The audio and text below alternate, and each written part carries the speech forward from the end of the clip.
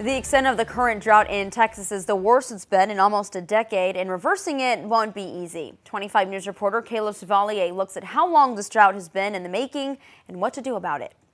The recent rain and thunderstorms were a welcome sight, but it's going to take a lot more than that to erase the ongoing drought. With so much parched ground across the state, just about every crop this growing season will feel the effects. Drought has huge consequences across all levels of agriculture, cotton, corn.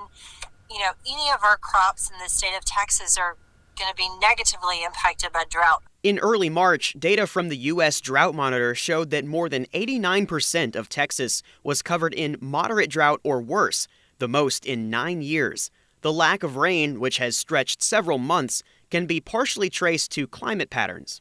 A large contributor to that was La Nina. When we get a La Nina in the Pacific, it tends to be dry in Texas during the wintertime, but usually not this dry. Drought isn't a new challenge for Texas farmers and producers, and most of them have methods for making the most of a bad situation. They're very familiar with what to expect or how to anticipate or how to respond within their production systems to drought. Still, there's only so much that can be done to ease the dry conditions. Farmers are already having to deal with the high prices of seeds and fertilizer. If the drought causes further losses of crops, you can expect goods at the store to see another price hike.